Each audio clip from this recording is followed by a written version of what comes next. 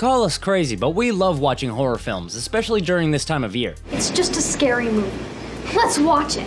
In 2022, we're getting the latest installment of the Ninth Circle franchise, Terrifier 2. But with such a limited release, where can you see it? And what is all the hype? Will there be a sequel to the sequel? Well, let's get into it as we're covering all these questions and more in our usual fast-paced, Idiom, sir? Idiom! If you enjoy it, give us a like. Terrifier 2 is being touted as one of the most gruesome movies ever made. It's been said that audience members are fainting and throwing up in their seats, which for the casual horror viewer might not be so attractive. Come on, guys, you're killing me. But for the discerning horror fanatic, it definitely whets the appetite. These reports have resulted in Terrifier 2's writer-director Damien Leone making a statement which read, "Listen, I would have loved to have a couple walkouts. I think that's sort of a badge of honor because it's an intense movie. I don't want people fainting or getting hurt during the movie, but it's surreal. Here's the thing, it's called Terrifier 2. You should probably see Terrifier 1 before you jump into this one. If you see Terrifier 1, you'd know what you're getting into." Something few people know about Terrifier's Art the Clown is that Terrifier 2 marks his 4th on-screen appearance. Seriously?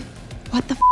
In 2008, the mime clown slasher appeared in a short film by Damien Leone called The Ninth Circle, his next appearance being in 2013's All Hallows Eve, both performed by Mike Giannelli. David Howard Thornton took over the role in 2016 for the first Terrifier movie and has returned as Art the Clown for Terrifier 2. Terrifier 2 actually has a loaded cast with way too many actors to name, so feel free to pause it here, and this isn't even the full list. So, the thing that most of us are interested in knowing about is when it'll be released and where. This is something we've actually been looking into quite a bit because we really want to watch this movie, especially because, you know, Halloween is just around the corner.